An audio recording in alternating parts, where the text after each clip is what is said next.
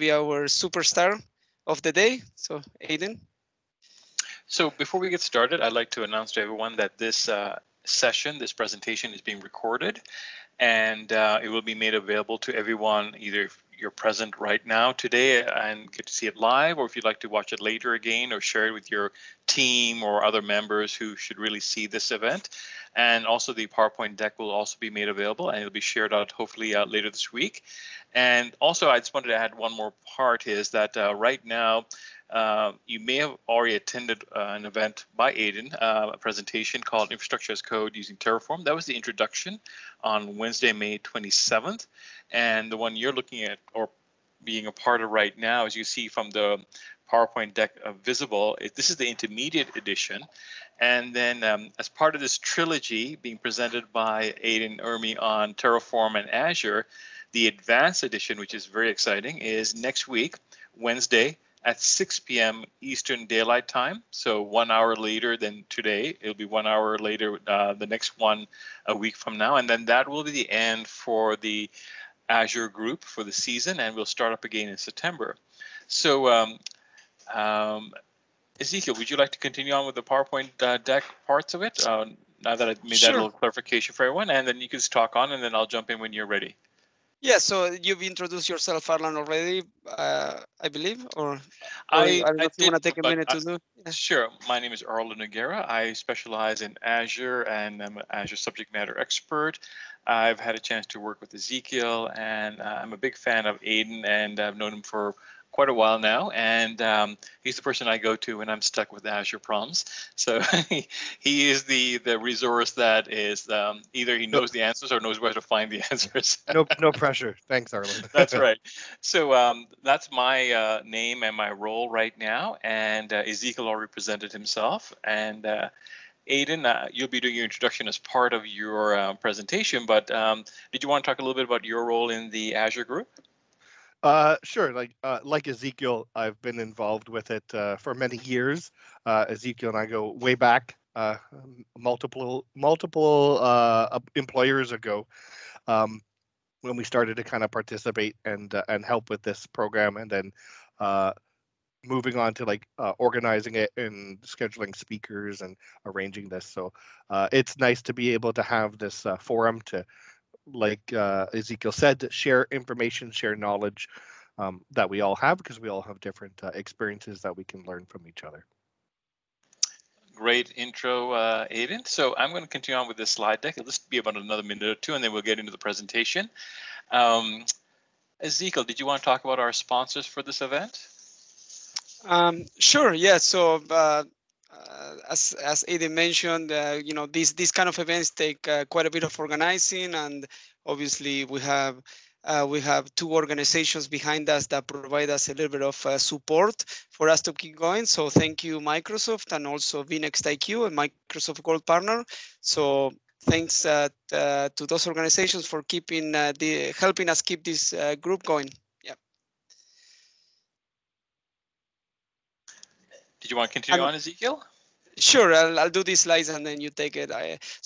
We also wanted to recognize the difficult times that we are all living all over the world. So interesting 2020 for everyone around the world. So we just want to recognize and what everyone is experiencing. So we all have a social responsibility to practice social distance, to abide to the guidelines of our local government. So, as much as possible, stay home, stay safe, and stay positive, because there is a light at the other end of the tunnel.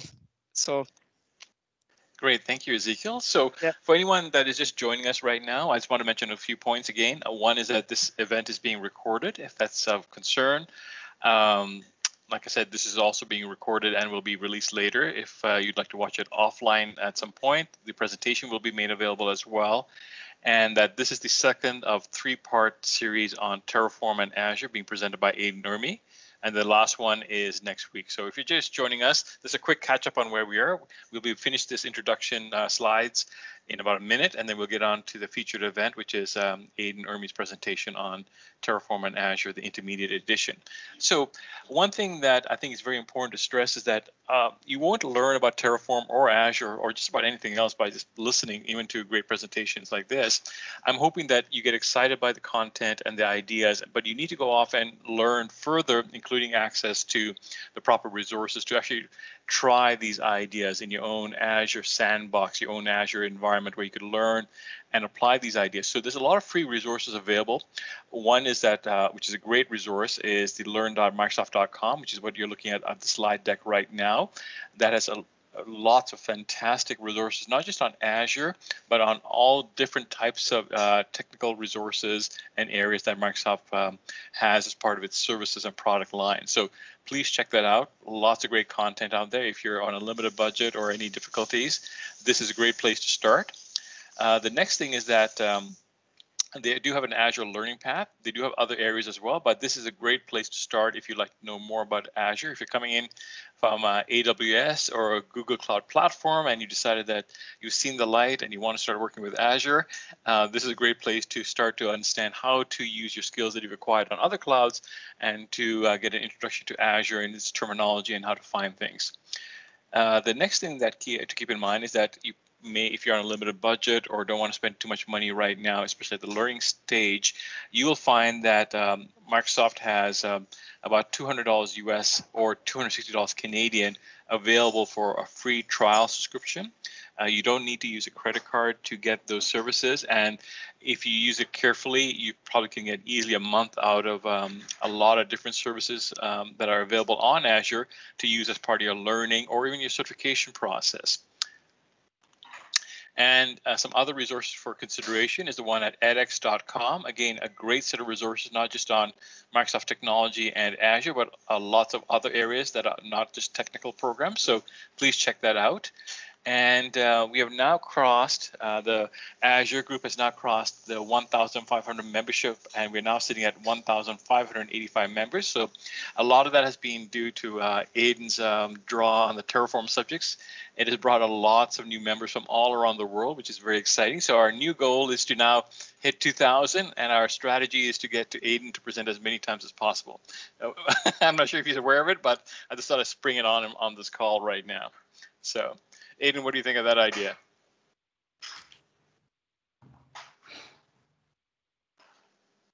Unmute, you can hear me, right? I can hear you. Yep, I can present as many times as you want, as long as I have something interesting to talk about.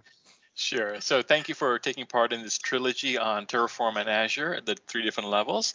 And so everyone, we're looking to reach 2,000 members. So tell your friends and colleagues and tell them what a great event and great speakers we have here, and point them to the recordings that we'll share out later this week. And you'll be able to see the other recordings available from other great speakers and sessions. And also don't forget to follow us on LinkedIn, the azuregroup.org/LinkedIn or the LinkedIn page itself, and you'll find it very easy to do a search and find the Azure group on there. And that is the end of the introduction to the group and what we do and why we do it. So Aidan, I'm going to pass it over to you if you want to take over the screen share, and we'll get started. Sure, let me make sure that is going to work. If I can get this up. Let me minimize that. If you can just confirm you can see the presentation. I can see it. It looks great. Perfect. Okay. And just a bit of a quick note to everyone that's on the line. I'm unfortunately working on a single monitor today, so I cannot see the chat or anyone raising their hands. So if there is questions, Arlen and Ezekiel will try to field those for me and interrupt me where appropriate. Or do feel free to possibly come off mute, or we can kind of leave some time, of course, at the end for additional questions if we don't get those answered. So just thanks for that clarification, Aidan, and I will keep an eye out for some messages and interrupt at appropriate times. And otherwise, I'll try to let you speak and present accordingly. And again, as you said, people can come off mute and ask questions. And also, we have time at the end for questions, which is a great time to ask your tough questions on Terraform and Azure of Aiden, and put him on the spot then, and get some answers too. So that's it. So much pressure. Okay, Aiden, I will leave it with you now. All right, so let's kind of get started. I would say by show of hands, but I can't see the chat or anything. But I do recognize some names in the list that was able to join this evening from the first session. So this is, as was mentioned, the second of a 3-part series on infrastructure as code using Terraform. This is the intermediate one. We do have a recording of the first beginner edition with the basics of the language and so forth. So we're not going to cover too much on that, just a little bit. My name is Aiden Ermy. I work for Microsoft as a cloud solution architect, specializing in mostly Azure infrastructure, and part of that is infrastructure as code in ARM and Terraform. So this is what we're going to talk about today. We're going to first cover very briefly some quick basics just to kind of level set. Again, I'm not sure where everyone is on the line, where they're at in their experience with Terraform, but we're going to assume some pre-knowledge or experience with some of those basics. And then we're going to get into the intermediate concepts that now that you have experience with Terraform, now we're going to say, how do we start to kind of use it more real world in a more reusable or repeatable way with things like modules. Eventually, we want to kind of iterate even further down that path into DevOps. So we're going to touch lightly on DevOps, but the advanced version of this presentation, which is scheduled for next week, I put the link in the chat. The advanced version is the full-on end-to-end DevOps version, so do feel free to register and join us next week for the more advanced end-to-end piece of that. And then we're also going to share some resources with everyone. For those that were able to join the beginner edition, these resources are not just a copy paste, a rehash, or repeat of the resources that we shared in the beginner edition of the presentation. These are specifically selected at the intermediate level that are applicable to the concepts and feature sets that we're talking about today. So first, we want to kind of share with everyone, because this question comes up quite a lot on why should I bother using Terraform? Does Microsoft care about Terraform? Because technically it's kind of like a competitor, if you will, if you compare it with like ARM templating and so forth. But we want to really stress to everyone that Microsoft is invested in Terraform. We have, for those that don't know, we have a dedicated team at Microsoft specifically targeted for Terraform. Obviously, Terraform on Azure in this context. And HashiCorp has, of course, their team of people on Terraform, because that's their product. That's what they wrote. And these teams actually work very closely together as they are working on the enhancements, excuse me, the refinements in the language and so forth. So something that might not be apparent or people might not be aware about is the Azure RM provider. So this is the Terraform provider specific to Azure. That is actually Microsoft's responsibility. We are responsible to update that, enhance that, improve that, bug fix that, not HashiCorp. We're using Terraform because it's HashiCorp's language we're targeting, but we are responsible to produce the updates to that provider. So if there's an issue, a lot of people just go to HashiCorp and say, hey, this isn't working, and they'll redirect you to the appropriate provider or person that's responsible, in this case, Microsoft. So to prove how much Microsoft is invested and loves Terraform, the latest release is .17, right? So it's been released just last week or so. In this release alone, there's been, excuse me one sec. There's been 29 enhancements and bug fixes in that release alone. And if you look at the release path, we've actually released 4 times the amount of updates and releases in June alone. So effectively, pretty much every week we are releasing an enhancement or improvement to the provider. So we're absolutely invested and involved with the advancement of Terraform. And our goal is to have Terraform at the level of ARM in the context of what we call like a first class citizen. So we are committed to having Terraform to be on par with what you can do in ARM natively in Azure. It's not 100% there yet, but that is what we are striving to do. I hear a little bit of background noise, so if Arlen or Ezekiel could mute anyone that's not talking or that doesn't have a question, appreciate that. Also, with the Terraform module registry, this is a public registry hosted by HashiCorp, and we, as Microsoft, actually contribute directly to that repository. So when there's modules in there for, say, creating a VNet, creating some type of service or some technology in Azure, those are cared for and released by Microsoft as their commitment and community contributions to the advancement and use of Terraform in Azure. So this just shows that we are absolutely invested in being able to help everyone work with Terraform on Azure and make that a success. That's our commitment to that. Now let's talk a little bit about a roadmap, because this always comes up in conversation as well. What's coming out and when?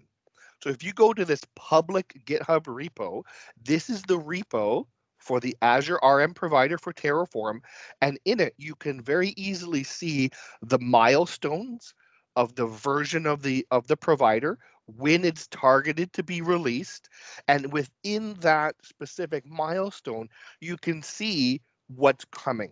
Right? So new data sources, enhancements to, say, documentation samples.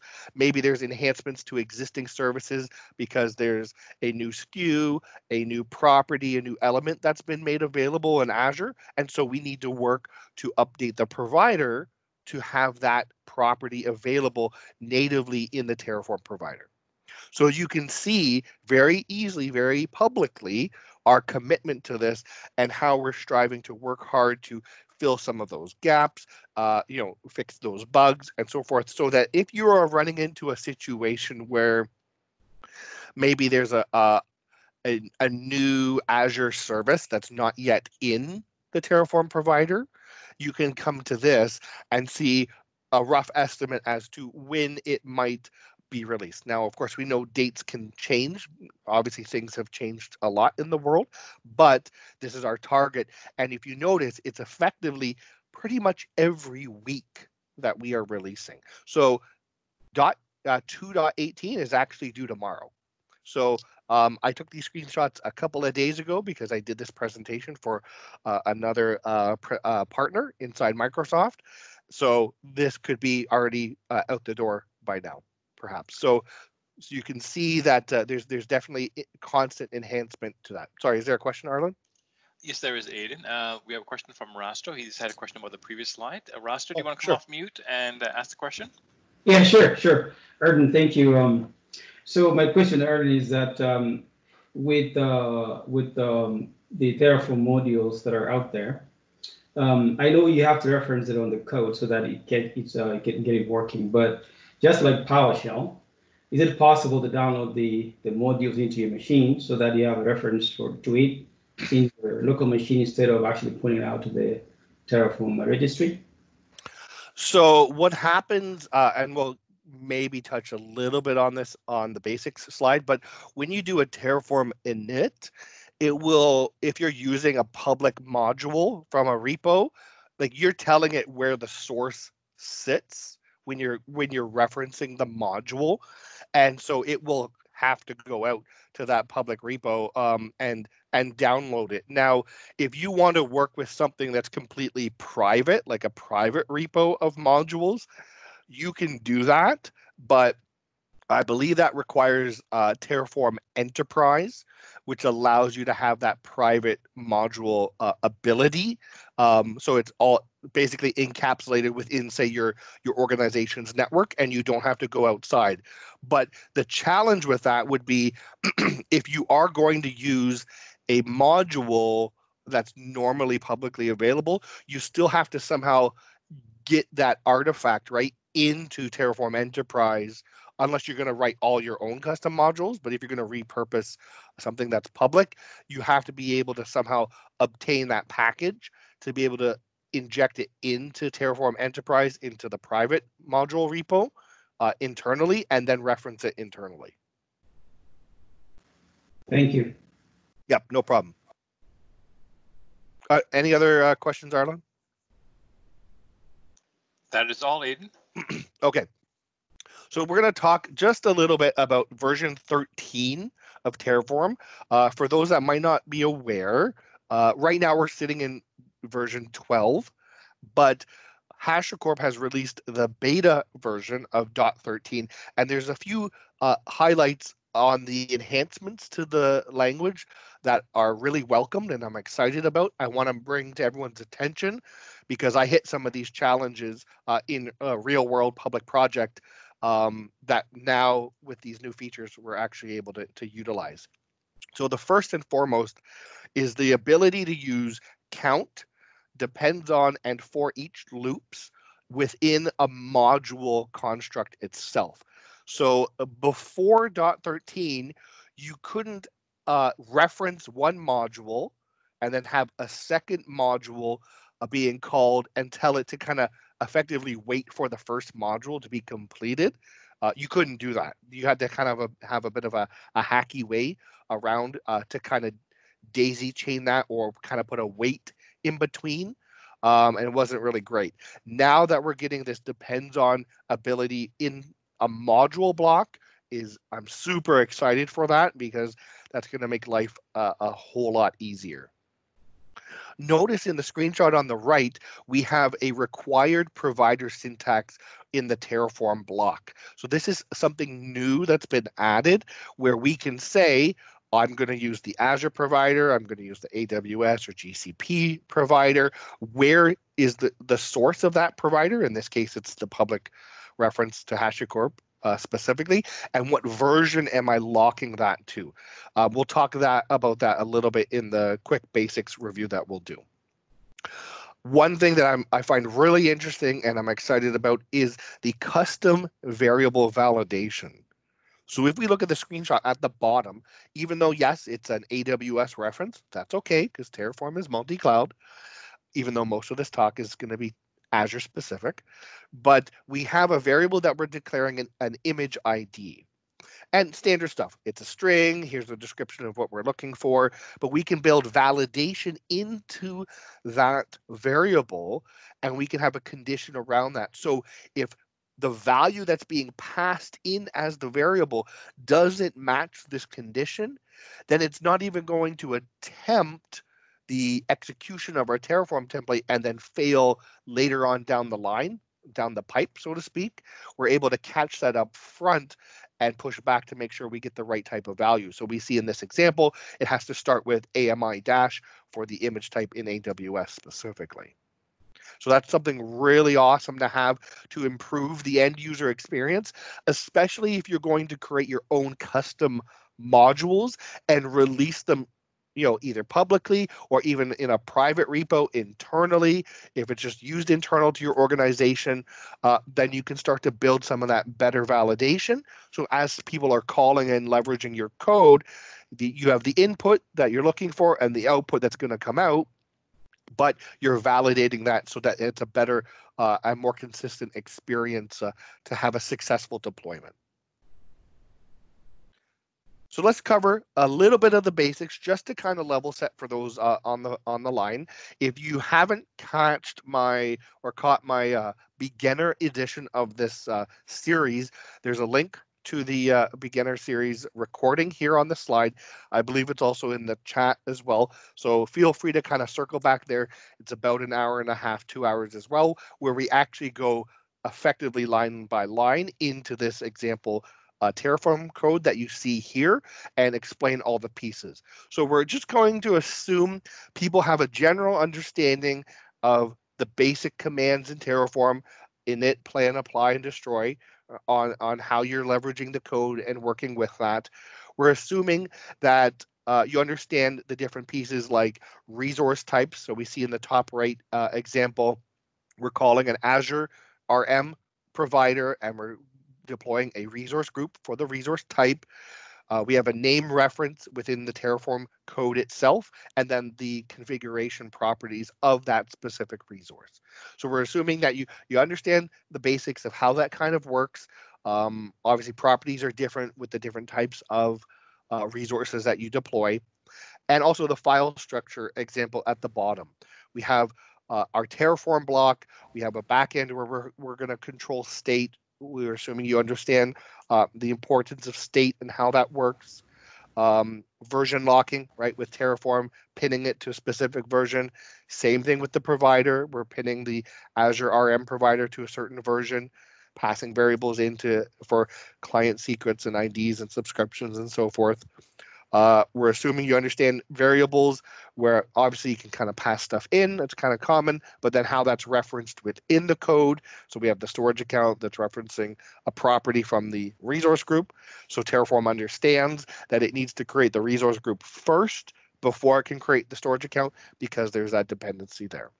I'm going to pause here in case there might be some questions around some of the basics before we get into the intermediate stuff. I have a question, Annie. Yeah. Sure.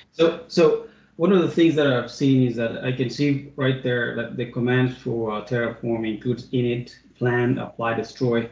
Is it possible in the future maybe to have also import? Because you would probably have environments that have been built out like 3-4 years ago, and you want to actually start using Terraform to actually manage the environment. So so that if you can import entire infrastructure, existing stuff. Yep. Yeah. Yeah, so good feedback. Generally speaking, I consider import to be a little bit more of an advanced topic, only because if you're familiar with it, which it sounds like you are, right? You have to write your code first. You have to reference resource ID object specifically and run it against the environment to pull it into the state file. And to me, that's at least on the higher or more advanced version of intermediate, or I was originally thinking of having that as part of the advanced potential version. Yep, but good point. Thank you. Were there any other questions? I think that's it for now, Aiden. Okay. We gotta keep an eye on the time so I don't go too far over our time. Sorry, init, plan, apply, and destroy. All right, let's go beyond some of these basics. Now we're kind of used to writing Terraform code, pulling that stuff together. Now, the first thing we're going to talk about are some of the more intermediate commands that I feel are important to kind of be aware of. First and foremost is Terraform FMT. So this is a formatting command. And why would you kind of want to use this would be if you're working as a team, for example, you don't want someone to be able to come in and look at the code and say, okay, Joe wrote that, Jane wrote this, Bob wrote that, Mary wrote this, because of the styling, right? Ideally, in a team environment, the code that's being produced should be formatted and stylized the same way, because it doesn't matter who wrote it. So using Terraform FMT as part of, say, your GitHub check-in process, maybe part of a pipeline process, that type of thing, is something to get into a good habit with, so that there's some consistency around that style and format of the code that's being produced. So it does things like, are the equal sign indented all evenly at the same point, and so forth, things like that. Terraform Graph helps you to visualize your execution plan or your configuration file that you've authored. Truthfully, it's not that great of a picture. It's not going to produce this amazingly awesome Visio diagram type of level. It would be really cool if it did, but it doesn't. It produces a DOT file, which can be piped into, converted into like an image file, like a PNG file. It can get a little difficult to read and to kind of piece together when you're deal with larger environments because it's more just a bunch of boxes and lines showing that graph of all the different dependencies and so forth. But it is at least something that can be produced if you needed to leverage that to maybe, say, create a flow diagram or build something else off of that. Terraform Show is a really great tool to help us as humans to be able to read from the state file or read the output from that. Because when you look at the state file, there's a lot of code in there. There's a lot of like syntax stuff in there, and it can be a little bit difficult, especially if you're dealing with like a large complex environment in a single state. Then Terraform Show helps us to be able to read that information in a human way if, say, we needed to reference a specific object ID, for example.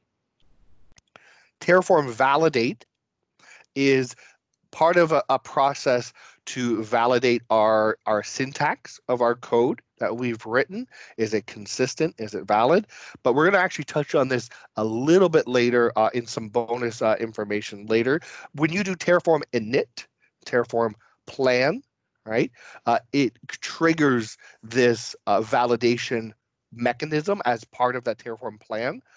But you can also just trigger Terraform validate directly if that's what you wanted to do, just to check your code. Finally, we have Terraform taint. It marks a resource as tainted so that forces it to be destroyed the next time you do a Terraform apply and then recreate it. Why would you want to do this?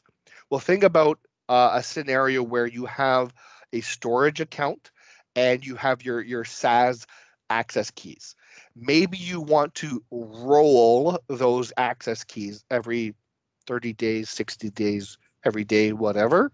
Then by using Terraform taint and targeting that specific object, that specific resource or property, then the next time Terraform plan and apply is triggered against that code, it will see that it needs to destroy that and regenerate it. So that's a way to be able to use that. Now we're going to talk about alternative or non-default providers. So we see in the example in the screenshot on the right where we have our default provider, it's our Azure provider, but we have an alternative one underneath. So the default one is referencing Canadian Azure data center, and the alternative one is referencing a US one. Notice that the alternative one has an alias reference as well. This came up in our conversation on the beginner edition of this presentation around being able to use aliases. Why would you want to use this? What's the scenario that you would actually use this in a real world? Well, see in the example where we're deploying a resource group, but we're targeting the aliased provider. So we're saying we want this resource group deployed in the US specifically, where this location is tagged to for the provider. So think about the scenario where, let's say you're building and deploying a hub and spoke network topology. And let's say you're targeting the deployment by geography. So we're going to take Canada, because that's where I am and what I'm most familiar with. So Canada Central and Canada East as the Azure data centers. Now you could have your hub and spoke network topology deployed in Canada Central, run that Terraform code, and that's stored in one state file. And then you have to change your backend, point to a different state file, and trigger the same deployment to Canada East for another region.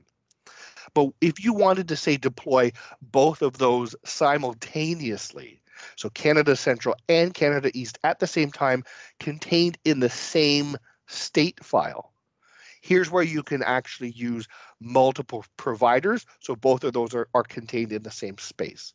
But it does mean that you're going to have some duplicate code, because if I want to deploy a VNet in Canada Central and a separate one in Canada East, it doesn't act like a loop over the providers. You're targeting a specific one. By default, it's the default provider. There's no alias there. That's what it assumes. But if you want to do two simultaneously, then you're going to duplicate a lot of your code. So that's just something to kind of consider depending on your needs, the customer needs, the architecture of the project, and really how you want to manage the state file for what you're deploying. Now we're going to talk about collection types. So lists, maps, and sets. So in an example on the right, this is something I've actually used with a real world project, a real world customer. We have a variable and its type is map, and we're listing the Azure data centers. So these correspond to the location respective of how Azure views it for the location that you're targeting the deployment in. But then we're mapping it to something else. So we're using this to create, if you look at the example on the bottom, we're using this to create a consistent naming convention based on location of deployment. So I'm deploying this resource group that's holding my production networking resources, but I'm taking the location, which I still need for the resource group, taking that and passing that into this map variable, which will then return my short name as part of this consistent naming convention for location. So it's kind of like an array. You can get really complicated with these where you have like an array within an array, and that kind of gets a little complicated, but it's still possible to do. So think about maps and lists and sets as a really great way to have some flexibility and apply things like consistency like we would do in programming languages with arrays. So Aidan, we have a question here Sure. from Dipesh. He asks, can we pass provider and alias as a map to module and avoid duplicacy? Can we pass provider and alias as a map or to the map? As map to module and avoid duplicacy. As map to, So, right, you showed in the demo, right? Like when you're creating the resource, you can provide provider value and reference the alias you want to use. Yep. So I'm wondering if you add alias to all the providers, like for Central, Canada East, and then pass those as a map. Right. And then I trade for it. Yeah, interesting. But that would mean you would have to ensure every single resource you declare has that provider reference, right? Because because it's going to assume whatever's default. Now, I don't know. That's a good question. I don't know off the top of my head if the Terraform compile will still look for like a default provider. Or if it would complain if it didn't have something, or if you can have like a null type of value that would then pass along. That's a really awesome question. Please make a note of that. Follow up with me after, because I want to kind of test that. That's awesome. Yeah. I haven't done that myself, but that's a really interesting scenario. Yeah, sounds good. I'm going to give it a try as well. Thanks. Thank you very much. That's awesome. Okay, now we're going to talk, is there any other questions up till now? That's all I've seen on the chat window, but if anyone has any other questions, feel free to come off mute and ask Aidan during this point. Okay, Aidan, it sounds like we're good. Thank you. Excellent. Yeah, no problem. So now let's talk a little bit about loops and conditionals. So this is where we get into some more of that kind of logic that we have. Basically, there's three meta arguments or elements to what we can use in Terraform. We can use count, right? Takes a whole number, right? How many instances, how many virtual machines do we want? How many data disks do we want, and so forth. For each is that loop, right, where we're passing in that map of strings, and it does something for each instance. And then the for expression is similar but slightly different over elements, and you can actually again combine some of these together to get a little bit more complicated with that like multi-dimensional array type of approach. So we see in the example at the screenshot on the bottom, this is where we can use these conditionals to control if something is or is not created. So here I'm looking for a variable of number of data disks if in this for the count of this resource. So if that value, that variable is greater than 0, Then we're going to use that value that's passed to create that number of data disks. If it's not greater than 0, then obviously that's going to be 0, and Terraform will actually skip over and not create that resource. So that's where we can put a little bit of logic, say we're creating virtual machines, and we give people the option to create data disks or how many they can create. And then also being able to control the code to be a little bit more flexible and dynamic in producing what we need at the time. Next, we're going to talk about life cycle of a resource.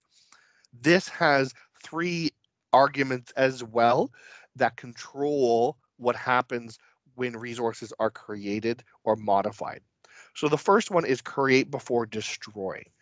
This means that, let's say we have a resource and it's a mission critical system, but we make a modification in our template which requires Terraform to destroy that resource and create a new one to align to that new configuration. Because remember, not all properties within a resource object allow an in-place update or in-place upgrade, depending on what it is and depending on the resource. So it might have to destroy something in order to create this new resource alignment. But if we have this create before destroy lifecycle block, then Terraform will try to create the new resource first before it destroys the current one. Now, the challenge with this you need to keep in mind is, depending on what you're creating, there's requirements for unique naming.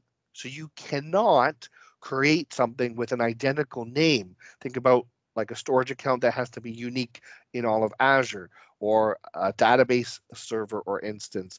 You need to have some randomization around that, and iteration on like a count, for example, or a random string appended or to the name, because it can't create it the exact same name before it's able to delete the existing resource. So it's useful, but keep that in mind, especially from like a naming perspective, and that can cause a little bit of a headache if that's what we want to use in the lifecycle block at all. Then we have prevent destroy. So this will actually be used kind of like a protection of some sensitive infrastructure, where if someone's doing a Terraform plan, it will actually produce an error back if that plan will modify modify to the effect of destroy that resource. So again, if there's a property that is required and that property is not allowed to do an in-place upgrade or update of that value, it needs to destroy the object before it creates a new one with that new configuration. This will prevent that. But prevent destroy will not protect the resource if the code block that defines the resource, so say the database resource object in the code itself, if that entire resource block is deleted from the code itself, that will not protect the resource from being destroyed. Third is ignore changes.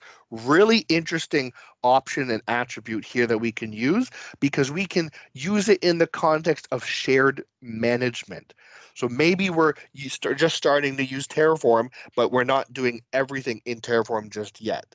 So we're telling Terraform, these are the attributes that if they don't match what my Terraform code says, it's okay. Don't worry about it. A good example of this is if you're using Terraform to deploy your infrastructure, and then maybe you're using Azure Policy on top of that. And in Azure Policy, maybe you're using the deploy if not exists condition, so that Azure Policy will force the objects back into compliance if they stray from that. So it's modifying the properties and configuration of the resource in Azure outside of Terraform's control and knowledge. So a Terraform plan and apply wouldn't work, because now this doesn't jive or match up with what it understands to be the real world in the state file. So by using this ignore changes for something like tags is a really good example, where we maybe have an Azure policy applied to all resource groups and say everything must have these standard sets of tags and these allowed values. If someone deploys something through Terraform and it doesn't have that tag and the policy is triggered and brings that back into compliance, well, now we're changing an object outside of Terraform's understanding or control. So really, really nice feature, but kind of keep in mind that now you're kind of branching in two different spaces, right? You're doing Terraform management and then outside of Terraform management. A better solution really would be to ensure or enforce that those tags are applied at the time of creation on the resource as you're executing Terraform itself.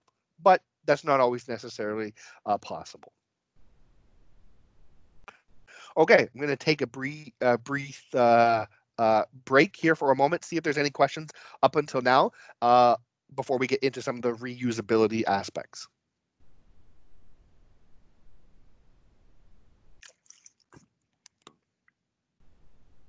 No questions?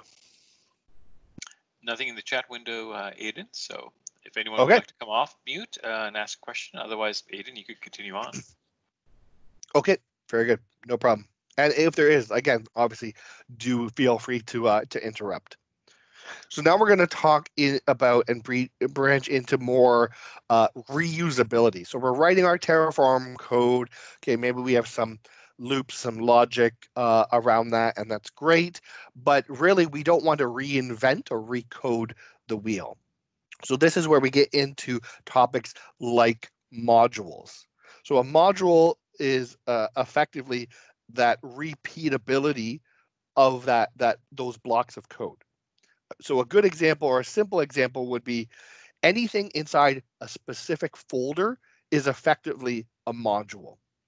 So we see in my middle screenshot, the second screenshot there, I have an ExpressRoute module that doesn't have any code in the root of that directory. But within there, I have a module for deploying an ExpressRoute circuit, doing a connection, and then doing a peering.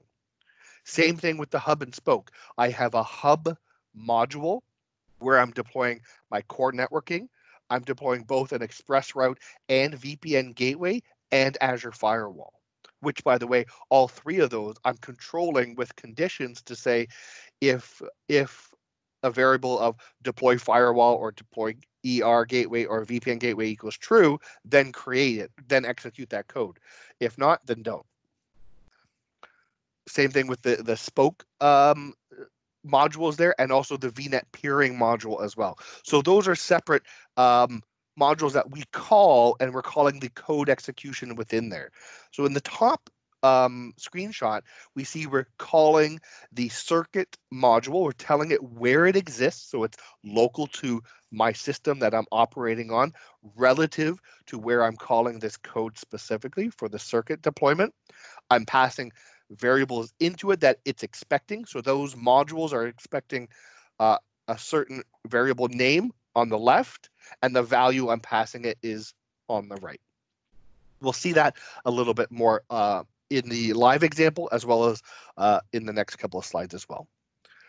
Again, I want to iterate that with Terraform version 13 in beta currently, we get this functionality with that depends on and count and for each for the modules, which we did not have up to this point. So we're able to have much more flexibility like we do in our normal code, but at the module level as well. So that's something to kind of look at specifically.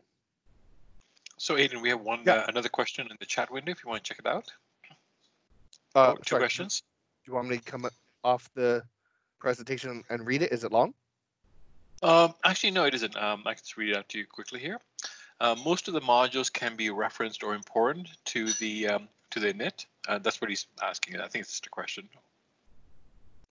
That makes sense. Most of the modules can be imported to the init. When you do a Terraform init, it will go and read not only your Terraform configuration and your provider configuration, but also if you're referencing any modules, it will go and read what that module depends on as well, as part of the initialization. Does that answer the question? If you, if the person who asked the question would like to come off mute and ask anything further about that, otherwise we'll move on. Sorry, is there a second question though? No, the other one was actually there was, so change the config as needed, question mark. Change which config? That's a good question. It's a very short question. So okay, yeah, if whoever has those few questions, if you can either elaborate on that for us, that might help me answer that for you. It's like a resources, like when you try to use the resources, Yep. and you have all of these configuration files, and then do you declare it at the init or just go along with the resource? Is how I'm trying to put it. Like declare what though? Sorry, maybe that's the part that I'm not following. Resources. So when you do it, like in the for resources, you write that in your Terraform template files, which I'll show you in a moment. You declare and say resource as a resource group, and yes, around that. Yes. When you do it Terraform init, it doesn't create them at that point. It will initialize on what does it need from a Terraform perspective or from a dependency perspective before it's ready to kind of do the plan and apply.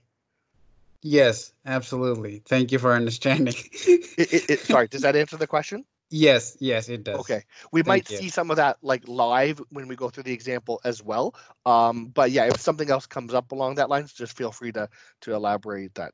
Did the second question, was that answered or elaborated on? Yes, thank you very much. Okay, perfect. And Aiden, for a person actually asked about missing the original presentation. So I just pasted in the chat window the links to the presentation and the video recording and additional resources from your first presentation. And it's on the Meetup page for the first presentation, as well as a description of the second presentation on Meetup. Okay. Okay, excellent. Thank you, Aiden. Appreciate that. Okay, so let's move on to some more reusability aspects. We're creating resources and that's great, but now we want to, and we're creating modules because that's the right thing to do, but now we want to kind of stitch stuff together. So a good example of this is this example screenshot that I have here. I have the VNet peering that I want to create. So the peering itself is its own module. And we'll see in the code example, to do a VNet peering, you need the VNet ID of both the source and the target VNets to peer together on both sides. But if we're calling this peering module, the declaration or the creation of the the hub and the spoke VNets is not part of this code. So it has no way to understand that already exist, and we don't want to hard code necessarily the values in. We want to make it dynamic as much as possible. So in here, we use something called a data source, which tells Terraform, go and look up this object from the state file. So it's a virtual network in Azure. This is the name and the resource group, because you need a filter to be able to find the right object specifically. Go look up this resource so that I can use that reference point, that data point, for some other property that I haven't created as part of this module. So this comes really in handy, especially when you're doing a separation of responsibilities of code. So say you have a networking team that's responsible for, obviously, all the networking code, and an app team that's trying to deploy into an existing network. Well, the networking team isn't going to let the app team directly look at and modify the networking code, but they can reference something that's existing, which we'll touch on in a moment as well, which is this slide, remote state. So maybe we're not passing in the data source of an existing object for Terraform to look it up. There's another way we can do it using remote state, provided obviously it's kept in a space that's accessible. But the networking team could say, okay, our back end holding our state for our networking code is here. Here's the workspace. Like in this case, this is a Terraform Cloud configuration remote state. Here's what you need to populate in your template code. And then later on, they can use that data reference, referencing the remote state and the output that comes from that, the subnet ID in this case, that they want the virtual machine deployed into. They don't need to know all the other bits and pieces around that. They can just reference that state directly in a central kind of way. So this is also really good when there's that delineation or separation of state and responsibility from an enterprise or a team perspective. But the important piece to call out here is that last bullet, that if we want to be able to reference an attribute, it has to be an output from the module. So an output is part of the basic presentation, but that is how we get the values that are generated as part of the actual execution of the plan. Those resource IDs, the GUIDs, whatever else that is created for us, we need those values for some other activity or action. We need to surface those as outputs so that that output is what's stored in the state file that can be referenced in this context. Okay, here's some bonus material. If you're not familiar with it, there is a linter called tflint. It's part of the GitHub super linter package or action. You can, it has a lot of really good stuff in there, but it's used to validate against specifically provider issues. So remember we talked about Terraform validate being part of that trigger for Terraform init and plan and so forth, and you can call that directly. If you watch, take a minute, let's watch the little kind of graphic image going around here. You'll notice he creates a file. It has the wrong instance type, but Terraform validate says, hey, the Terraform code looks right. There's no issue. tflint actually validates against the provider itself. You'll see the apply will now fail because that's not a proper instance, in this case for AWS. But when he runs tflint, you'll be able to see that it right away tells you immediately that there's something wrong because the value that you're passing for this is not valid for the provider. So think about using this as part of a gate from a check-in process for your GitHub repo, from like a pipeline perspective as well, so that pipelines aren't even triggered for deploy without passing not only Terraform validate from a code perspective, but from a tflint perspective, from the provider being targeted, that it will succeed because the values are correct and are, well, basically are correct, right?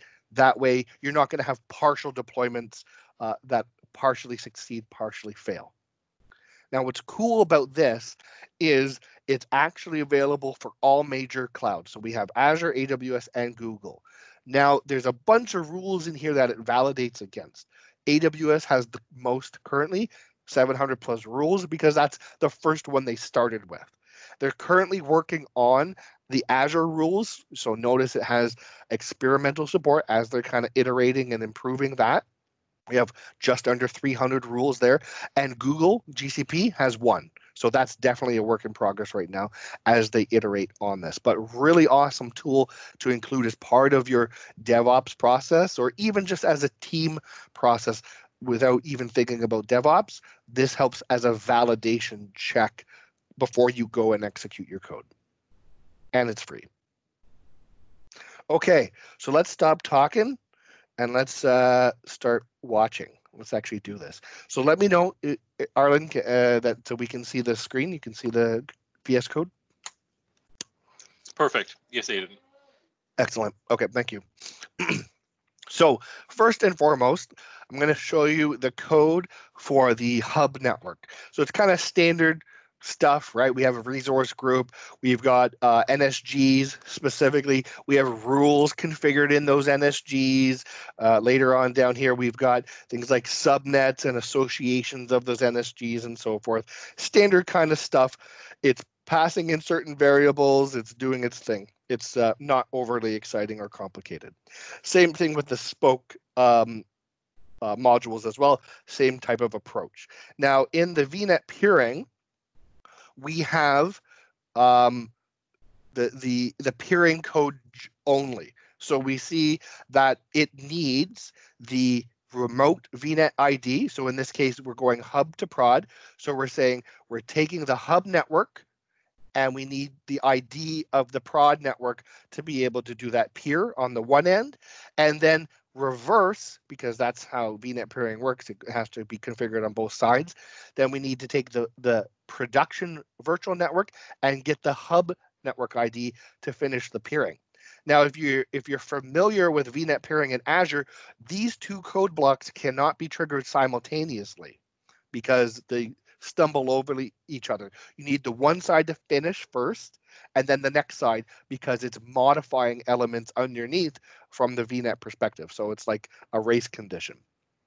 So we have a depends on here within the code saying this block, this peering resource object, depends on this first object. So it needs to wait for this to be done before it can trigger the peering on the second piece. So that's kind of how you can daisy chain that all together through hub and spoke and hub to non-prod, hub to prod, even prod to prod across regions and so forth. It can get a little complicated, but that's where we can use that depends on feature. So Aidan, yeah. Sorry to interrupt you. I'm sure everyone is looking at this code and having code envy. Do you know where, or will you be sharing where they can finding this? Because this is a great foundation to start with, to experiment, to learn with. Is this something that can be made available, or will you share where to find it? Yes, there should be a version of this in one of my GitHub repos. I forget which one it's in because I have a lot, but I'll find out which one I put it in, and then we can share that out after. Yeah. Great. I mean, what I'd suggest is maybe adding it as another slide or some of the other content you have there. Sure. And then when we share the PowerPoint out as part of the content, they'll find it more easily. They'll have it. Okay. Okay. Good idea. Excellent. Yeah. Thank you, Aidan. No problem. So now we're going to look at, so all these things down here are my modules of code, but I'm actually going to control the deployment through its own separate deployment module so that I can iterate on this actual code itself here, but then control the deployment of it separately. So here we have the provider that we're triggering. We are version locking it to the right one. Same thing with Terraform. I have my backend stuff commented out just to make it easier for demo purposes. So it's just going to use the local state.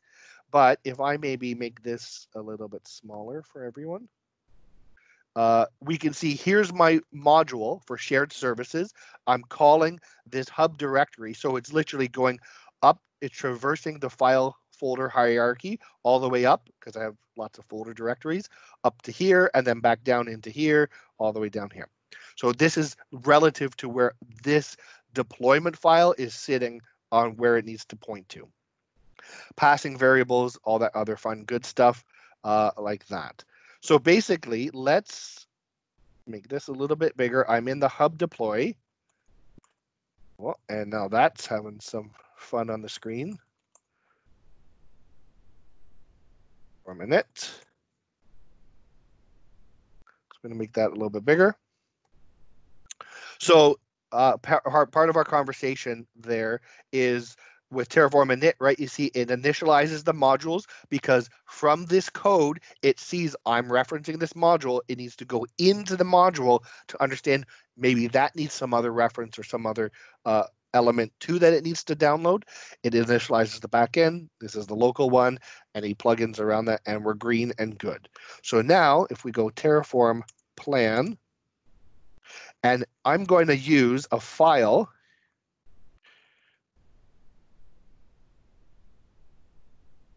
that I'll show you in a moment. EastUS.tf of ours. Oops. And we're going to go out, and we're going to go hub east plan. Hopefully I typed that right.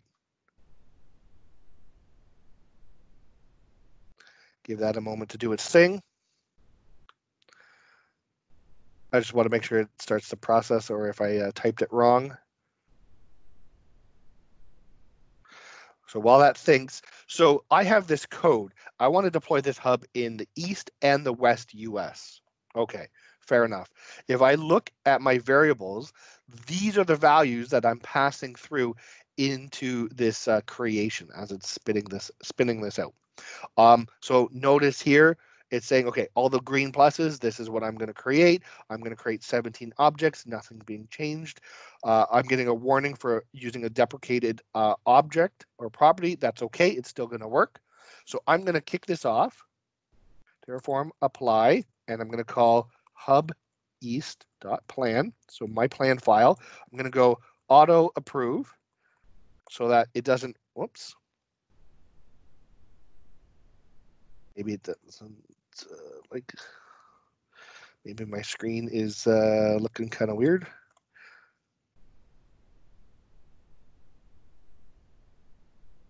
Configuration path expected. Oh, did I?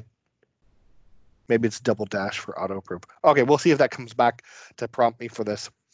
Anyways, so I want to execute this hub in two different regions. So I can have a separate TF-vars file available with the appropriate properties for the region I'm targeting.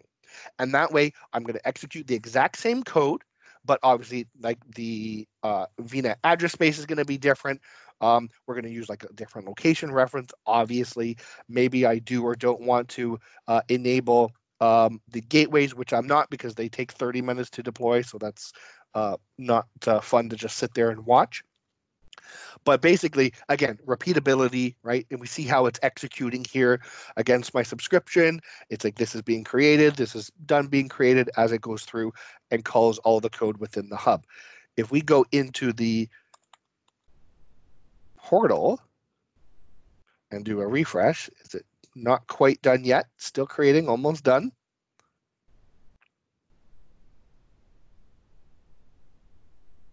So we see as that's going, we have our resource group. We have tags on the resource group, just like we've specified, and it's creating all of these objects in here specifically per the code. Okay, done. Great. Woohoo. Now we want to go and deploy the spoke, because we want to do this spoke. So we're going to change directories and take caps lock off. And we're going to go into spoke deploy. So same thing. Now I just have one location in this case, so it's fine as is. But again, you can have multiple, so you can say these are the exact values I want to use for resources in this specific region. So we're going to go Terraform init as well, because it's a new space. So notice it's initializing the non-prod and prod modules. So I'm creating two spokes out of this. Download to the Azure RM plugin or provider rather. Terraform plan var file equals and spoke. If I can type vars out. Okay, spoke plan.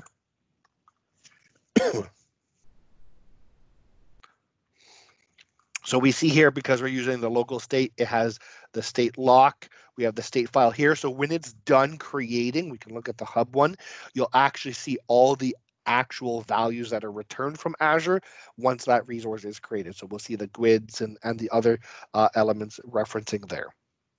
So I want to just kick this off real quick. And it's creating 28 resources. Apply, and then we're going to say spoke.plan.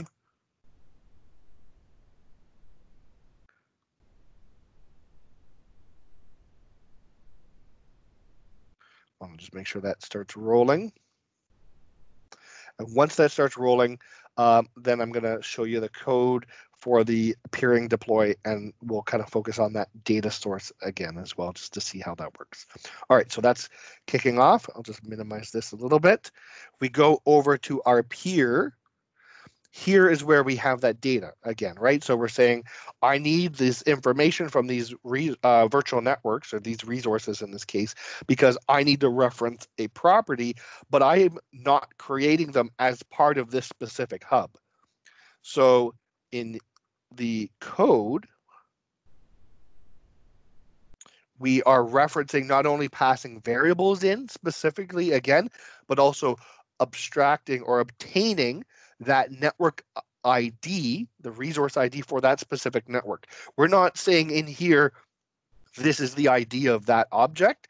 It's saying, this is the filter, go find this object for me so I can reference any other property about it. Okay, so that's been created. So we are going to just go and take a quick look in the portal again, make sure it's showing up. Okay, we have prod, non-prod, and our shared services. Just to see there's nothing up my sleeve, we're going to go into the virtual network. We see we've got subnets, we've got NSGs associated there, but we do not yet have any pairings, 0 pairings. Let's go back to the code. Do peering, do the exact same thing. Terraform init. Does the same thing, right? Checks the modules, because now we're calling different bits and pieces again. Terraform plan, whoops. Our file equals peering.tf-vars. Note peering.plan. Okay, let that kick off. Something to keep in mind when you're using tf-vars files, which I like to do, because then we're able to, again, very easily as part of our code and the code as documentation, say these are the exact values that were used as part of this execution, and we can refer back to them at any point in time. You can use what's called an auto.tf-vars file, which Terraform will automatically pick up in that directory, but I still like to name them explicitly, especially if we're in like the hub and spoke perspective. We are executing against different environments. It's just cleaner from a human standpoint, from an organization standpoint, to label it, oh, this is the hub for Canada Central, for example.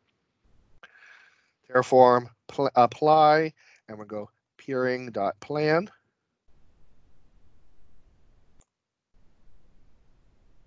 So we see here, notice if we take a look at the plan for this, it's already obtained. Here's that ID of that object that I need from looking up that data resource specifically to pass into the execution. Same thing with this one being the shared services of the hub and the spoke. So now that's kicking off. I'm going to make sure I'm not sitting on here just in case it causes any slight issue. While we're waiting for this momentarily, so you'll see as it's executing, remember we did that daisy chain that depends on for the module. So we're doing the hub to prod first and then prod to hub. You'll see it's going to wait. It's waiting for that to be done before it triggers that other module, even though it's all part of the same code. So while we're waiting for that to kind of finish, is there any other questions in the chat that I haven't been able to see or answer yet? Everything looks good, Aiden. And if anyone wants to come off mute and ask any questions, this is the time. Anyone? Okay. Yeah. Oh, Rasta has a question. Sure. I have a question. This is Rasta. Aiden, so when you're, let's say you do deploy your code in one data center, let's say a VM with a SKU of, let's say, D series or F series. Yep. Then you change and you want to deploy the same resource in a different region. Okay, and then that region doesn't have the SKU that you already deployed in the other region. Yep. Where do you see the error? Do you see it during the plan or is it during the apply? You will see the error during the apply, because Terraform plan only validates the Terraform code itself and the values it's expecting, so for variables and making sure that's at least passing a variable, a value, or it's a string, so it's looking for a string, that type of thing. Terraform does not understand or know the limitations of where you're targeting. That's where that TF-lint product will come in, though I don't know off the top of my head if it validates SKUs against region specifics. That's another really awesome question. So please follow up with me afterwards on that, because I want to dig into that too. So that's a really good scenario. Thank you. So when you would go Terraform apply, it would Terraform would go and try to execute, and then because it's just calling the APIs from Azure in this case, right? Then the APIs would return that error, and then Terraform would come back and error out. Okay, so this is executed. Aiden, yep. Just a quick reminder, we have about 30 minutes left, and if you want to leave some time as well for questions, this is a time check. Thank you. Sure. Thank you very much. Appreciate it. So here's our shared services VNet, and if we go look in the pairings, nothing up my sleeve, ta-da! Now we have the pairings all working and connected. If we had only done it the one side, hub to prod, this would not say connected yet. You'd have to finish from prod to hub to allow this to become in a peering state. So nothing up my sleeve, and well, I won't say it's magic, it's code. Okay, so that's kind of how all those bits and pieces kind of come together. So let's kind of go back to this so that we have enough time for questions. If I can get this to resume. There we go. You can see the slide still? Perfect. Thanks, Aiden. Excellent. Okay, so now we've talked about code reusability. We've seen it in action and how that kind of works, and that's good because that's the state that we kind of want to work towards. Eventually, though, what's the next step, right? Where do we go from here? Now we get into like DevOps pieces, right? It's related to it currently right now, but we still haven't talked too much about that. So we're not going to go into a lot of depth here.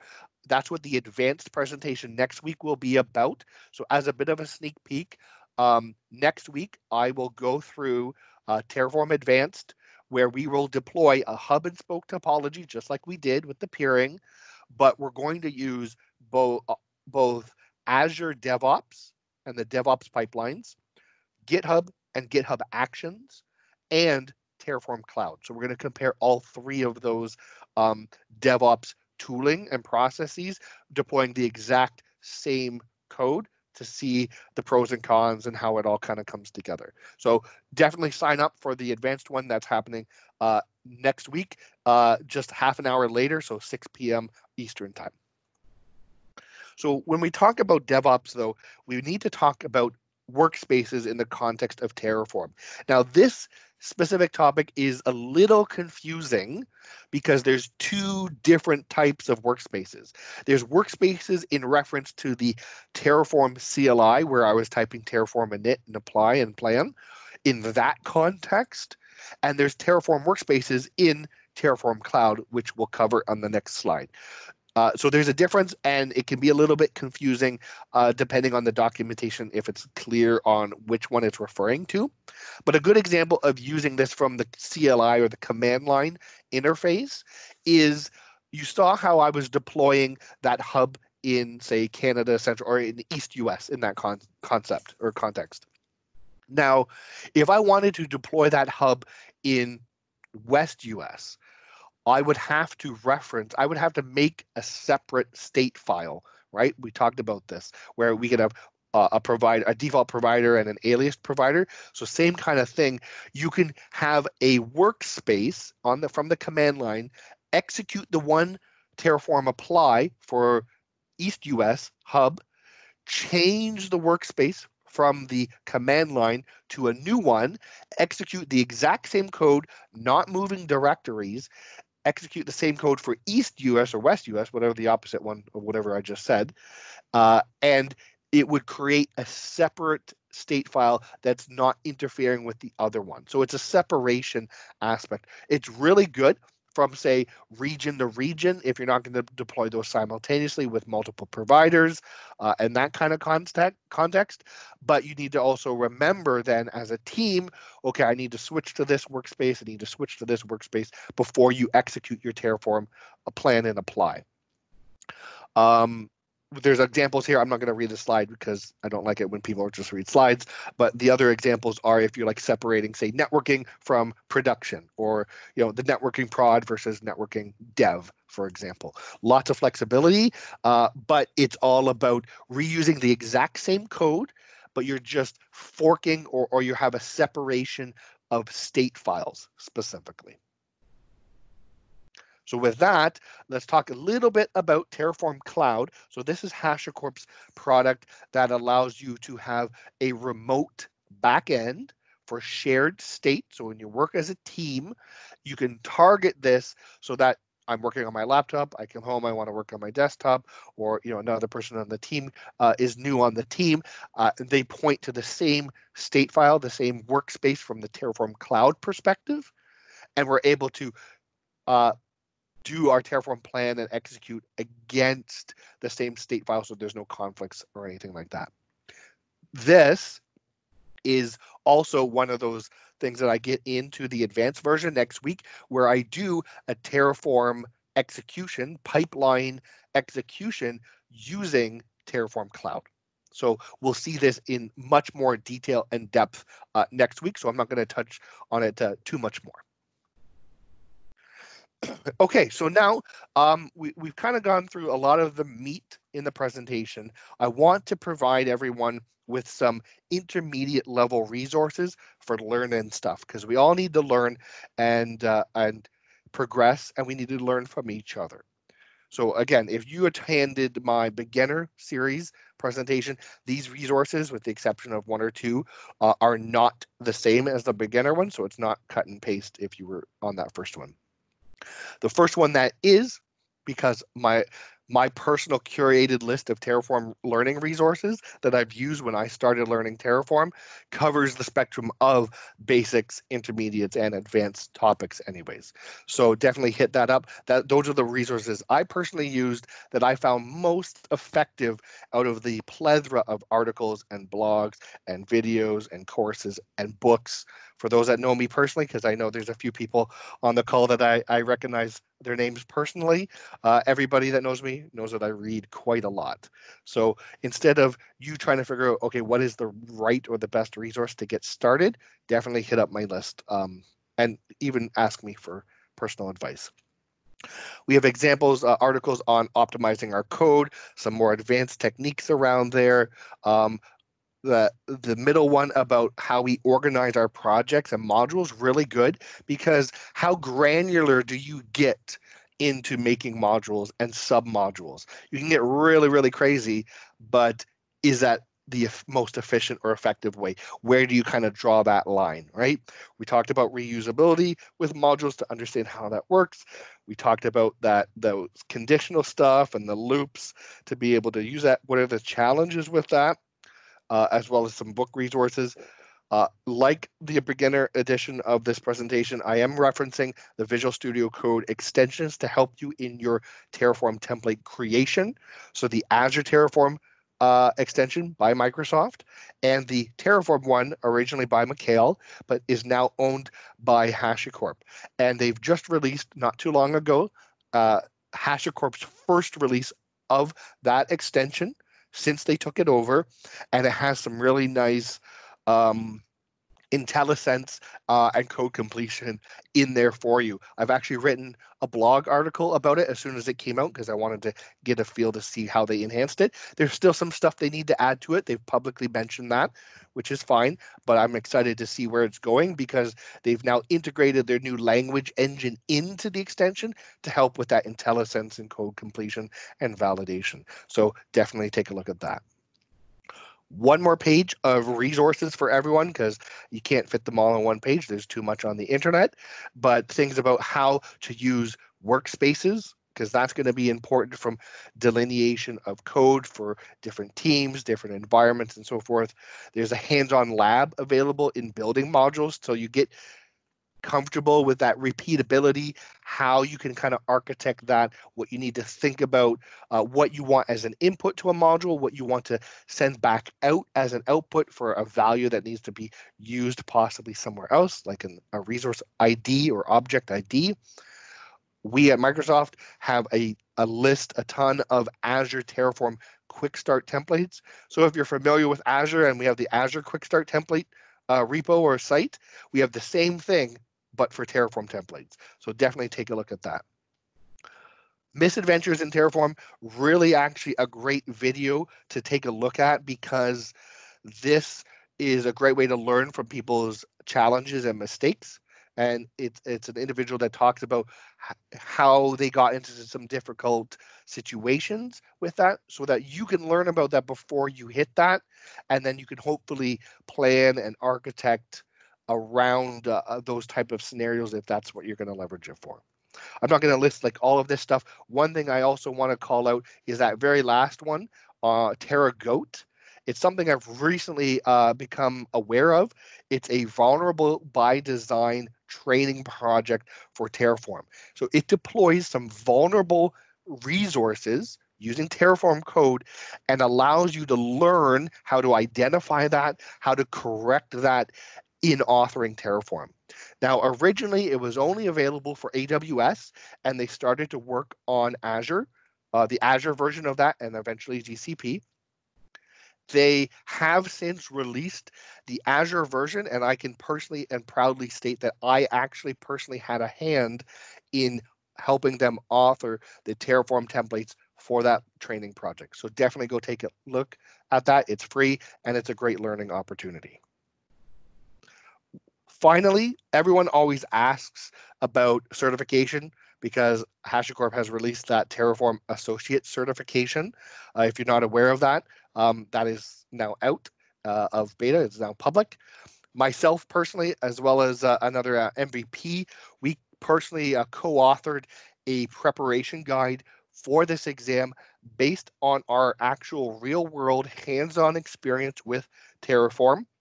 We wrote this guide before HashiCorp released their official study guides and exam review material, but we've also actually had HashiCorp review the publication and unofficially support it. They can't officially support it because they have their own official resources, but they have actually reviewed our progress on that and accepted that as a valid resource for preparation on the certification.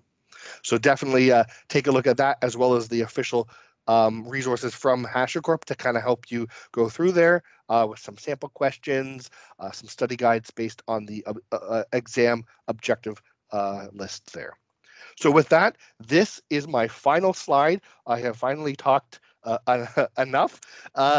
This is who I am. This is what I do. It's a lot on this page, but do feel free to connect with me on LinkedIn, follow me on Twitter, hit up my blog. I do have articles on my blog about my real world experience with Terraform, and it's not all positive, right? I write about the challenges I've hit, some of the limitations there are. So it is real world. It's not just kind of marketing, so to speak.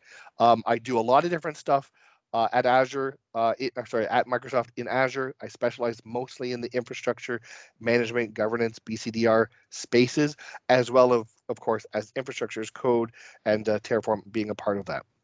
Before I joined Microsoft, I was a 5-time Microsoft MVP, and I am actually happy and proud to announce that HashiCorp has recognized me as what they call a HashiCorp ambassador, which is effectively their version of the MVP program. So with that, I'm going to stop talking momentarily to see if there's any questions, or I don't know, is there any wrap-up slides that Ezekiel or Arlen have as part of it today?